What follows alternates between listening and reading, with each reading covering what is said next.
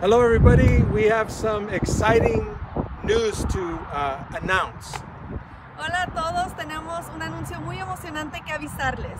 We are growing, and so we're going to be making a pretty big change this Sunday morning. Estamos creciendo, así que vamos a tener un cambio muy grande este domingo en la mañana. For the last few months, we've been renovating this auditorium on the east side of the building. Por los últimos meses hemos estado renovando este auditorio en el este del edificio. So everything over there is brand new. Así que todo allá está nuevo. And so we're going to be making a switch in the 2 early services. Así que vamos a estar cambiando en los dos servicios muy tempranos. So the 9:30 service is normally over here in English.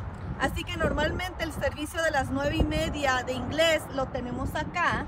Now that service is going to be moving over here, 9:30. Ahora ese servicio lo vamos a mover para allá a las 9:30. And the Spanish service that normally meets over here Y el servicio de español que normalmente lo tenemos allá at 9 a las 9 is going to be moving over to this side. se va a estar moviendo para este lado.